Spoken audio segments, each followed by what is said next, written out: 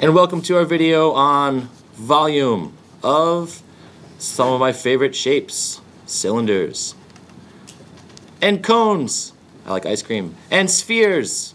It's a hard word to spell, but there it is, spheres. And actually the only thing we need to know to really understand the volume for all these shapes is a circle. That's it. Because the volume of a circle, you might remember, is pi r squared. That's an r, pi r squared. So that tells us the area of a circle. And then in all these shapes, right, in cylinders and cones and spheres, all of these shapes have circles in them. So here we have the area of a circle. It's pi r squared. And then if you know that, you know everything else you need to know about spheres and cones and cylinders.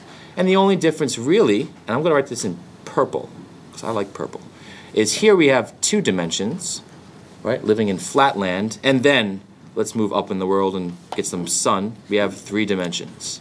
So we're going from 2D to 3D, and the only difference between a circle and a cylinder is height.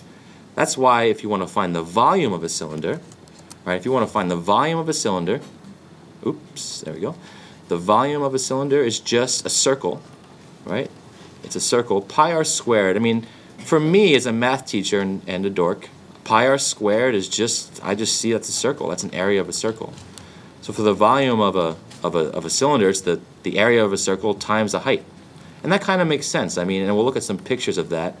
But if you take a flat shape like a circle, and then you give it a third dimension, right? If you give it height, you've got volume. So volume, I mean, this is why many students, when you ask them what's going on in the shape, will describe volume as area, and they're not exactly wrong. It's just that volume is like 3D area. That's what volume really is. And now I'm going to use SketchUp to show my idea. This is the way I think about it. So here's this person. I'm going to kill them. And here's my circle. Now, if I drag a circle right on the plane and I stretch it out, I've got a circle, and if I orbit around it, you can start to see, you know, there it is, and it's gone, totally gone, because it has absolutely no height. It's completely and totally flat. So that's pi r squared. That's my circle. But then if you just multiply that by height, right? You take this shape and you drag it up or down. I mean, any direction. So then you give it a height. So really, in the formula, you're just saying there's a circle, pi r squared, and then multiply it by height. And then we have a cylinder. But I'm going to color it in. And to color it in, I'm going to actually use my brick tool here. I'll show you. The brick tool is cool because you can add texture, so if you want to like build a building or something. But here I could show that this shape has layers. And I'll use this one. So if I color this in, right, you can see, and what you're looking at is, if you look around the cylinder, what you're seeing over and over again are just a bunch of circles toppled on top of each other. That's why when you find the volume of a cylinder, it's just the amount of circles and a height. And you can look around the shape, and there again is the circle. That's the idea of a cylinder. Now a cone is not that different. A cone is like a cylinder, but 1/3. Let me show you a cone. Now, cones are kind of fun to draw on SketchUp, and here's why. You take a cylinder, right, and you create your cylinder, and then if you think about what a cone is, right, a cone is just 1/3 of a cylinder. So you can almost see it here, right? We're going to take this point and we're going to drag it to create a cone. So that's going from a cylinder, well, that's cool, an inverted cone. So then here's my cylinder, and as I decrease this top of the cylinder down to a point, we've got a cone. And this shape is cool because not only does it hold stuff like ice cream, but it also has 1/3 of our cylinder. I'm going to paint this one in as well. I think we should choose red. Oh, dark red. Yeah, that's my cone. And if you flip the cone over, right, you see the circle at the base. So for a cone, all you have to do is take the volume of a cylinder and divide it by 3. So let me write that down. The volume of a cone, what's that? Well, the volume of a cone, oops, that's my n, equals 1/3 of, right? 1/3 of, you multiply, of a cylinder. And that's a cone. And then we have one shape left. And I'm excited because the sphere Took me forever to figure out how to draw on Google SketchUp.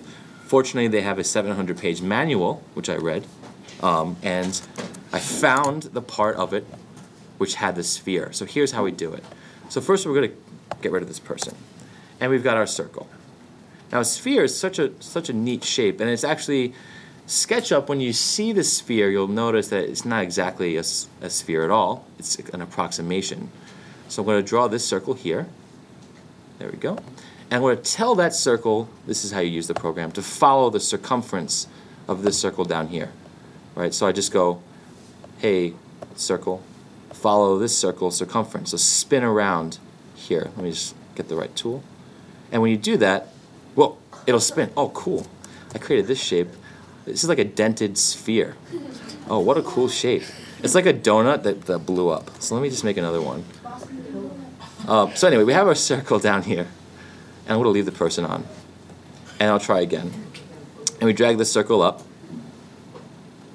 And there it is. And I tell it to follow the circle. You know? As you can see, I guess I didn't... Whoa. Oh, this is so cool. Anyway, one more time. So we're going to create a sphere. Now, the sphere, if you think about how the sphere works, the sphere is, if you have an equal cylinder, and in the sense the height is the same and the diameter is equal, the sphere will take up 2/3 of that. And I'm going to be sad if I can't draw this. Okay, one more time. That's weird. It's not working. Anyway, oh, cool. I'm making the sphere somehow. But anyway, that's my sphere. And it's not exactly a sphere. I'm not sure what I'm doing wrong because they're dented in the sides. But this sphere right here should be 2/3 of our cylinder, which leads us to our last formula. Right? The sphere, and you might be a Star Trek fan. Usually they refer to a sphere as 4/3 pi r cubed, which makes a lot of sense, and we'll talk about that in a second. But really what a sphere is, a sphere is just, I mean, it's 2/3 of a cylinder. That's what I think. It's 2/3 of a volume of a cylinder. And the volume of a cylinder is pi r squared times the height.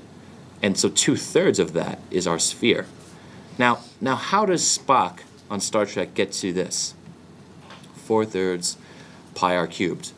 Basically, what most Vulcans, I guess, have memorized is that the height doesn't need to be written as h for a sphere.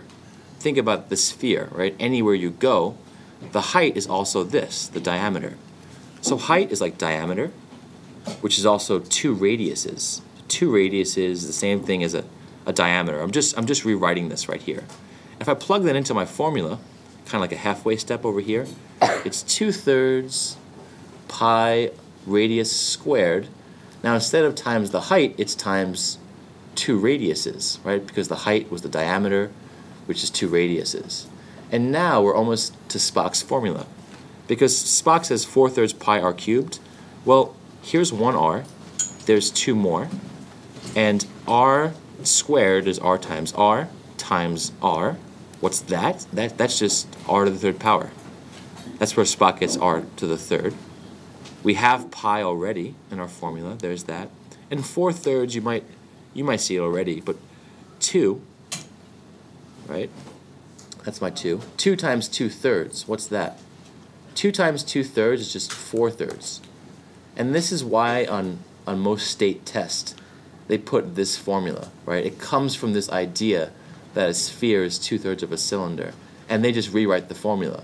So instead of writing pi r squared height, it's pi r squared times 2 radiuses, and then they combine terms and simplify. But that's the volume of a sphere. It's just 2/3 of a cylinder. And it's surprising to me that the only formula behind everything here, as I said before, is just the area of a circle. And we'll look at that as one last thing. The volume of a cylinder, we'll write it one more time, is just pi r squared, a circle, times the height. The volume of a cone is just, the area of a circle, pi r squared, times the height divided by 3. The circle pops up again. And the volume of a sphere is just, it's the area of a circle, right, times the height, that's a cylinder, times 2/3. Those are other ways of writing it. And if you're a fan of oranges, you can move on to kind of our next investigation, which is, what is a surface area of a sphere. And the reason I mention an orange is because some clever people in my class have figured out that if you take an orange and you peel it, you get this really cool, like, ellipse-shaped thing, right? So the surface area of a sphere is a really cool kind of investigation and something to think about for other videos. Anyway, see you later.